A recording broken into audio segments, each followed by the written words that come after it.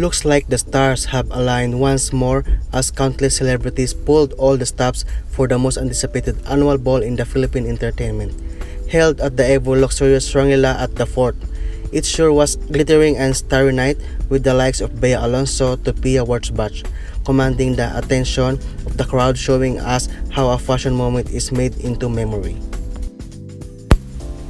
The theme of this year's ABS-CBN Ball was Modern Filipiniana, which only meant the expectations were high to see how these celebrities, designers, and their team of stylists would elevate our traditional national dress code in vogue.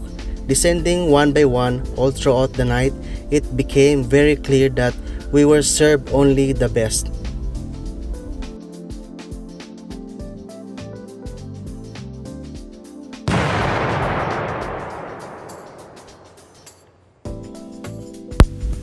These are the 10 best dressed women at the ABS-CBN Ball 2019.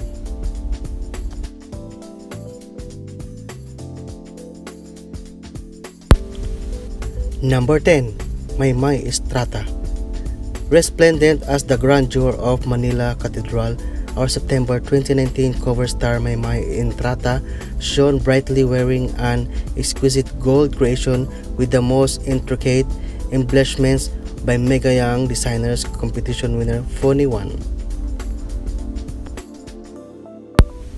Number 9. Ilona Garcia. Unapologetically confident about her look and naturally curly hair, Ilona Garcia embraced her Filipina beauty for the annual ball. The young star wore a stunning, sparkling crop top and cascading skirt embellished with beaded fringe by Michael Leva.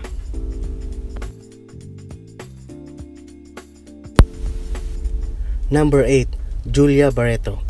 Channeling the beauty of femininity, Julia Barreto embodies the ideals of a modern Filipina, donning a lovely house of laurel terno with 12,000 individually hand-painted sampaguitas, encrusted seed pearls and crystals. She sure was a sight to behold.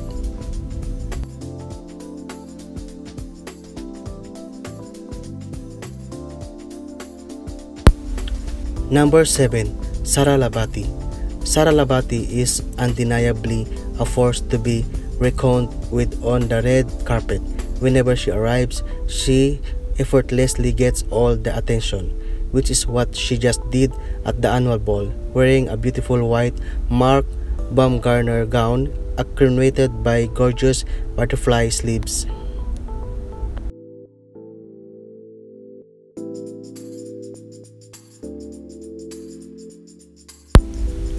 Number 6. Ann Curtis. Proving that she's worth being one of our favorite style stars, Ann Curtis easily made us all obsessed over her look for the ball. Bridging the classic and contemporary, she stunned in a minimalist and modern take on terno, wearing an elegant mixed-dulce gown accentuated by oversized butterfly sleeves paired with Manolo Blahnik stiletto pump and punctuated with a designer signature, the Fascinator.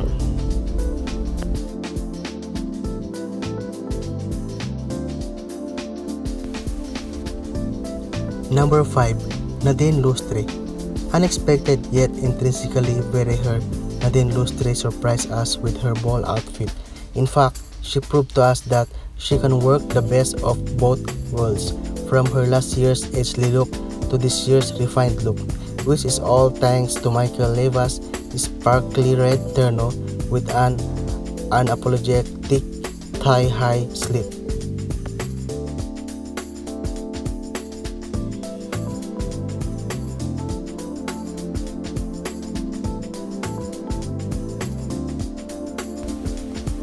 Number 4. Lisa Soberano. Classic with an elegant sense of restraint, Lisa Soberano was impeccably ethereal as they glided on the red carpet, donning an effervescent embellished number by Patricia Santos. The beauty effortlessly made jaws drop with her time-stunning presence.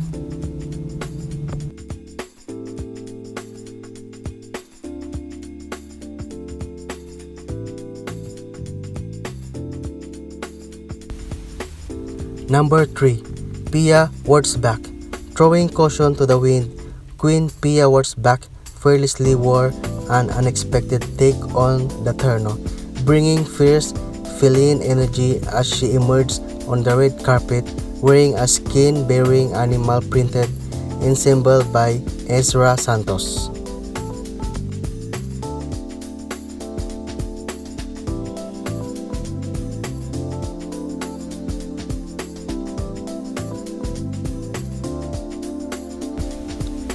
Number 2. Catherine Bernardo. Modern, romantic, and with the right amount of edge, Catherine Bernardo was an image of perfection on the red carpet, wearing a breathtaking Michael Cinco terno embellished with a generous amount of Swarovski crystals. She sure was a spectacle in magenta.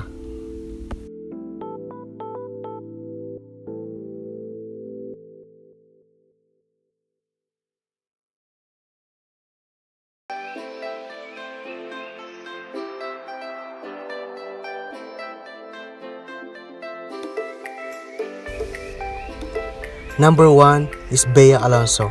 Finally, dominating this year's ABS-CBN Ball 2019 is none other than Bea Alonso. The star arrived with a no-holds-barred interpretation on the Filipiniana by sweating herself in the marvelous sheer black John Iscario dress with an oversized one-sided sleeve and thigh-high slit. Now that's what we call a modern independent Filipina. Here are the other celebrities most grabbing attention during ABS-CBN Ball 2019.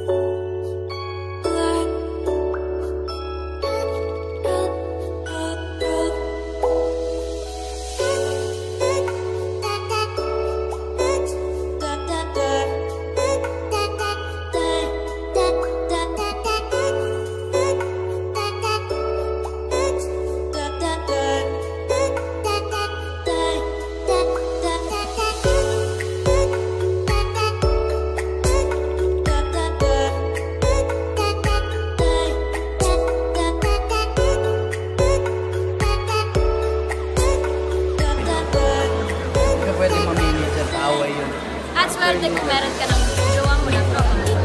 So, importante ito. Arigato gozaimasu. Kasama yan.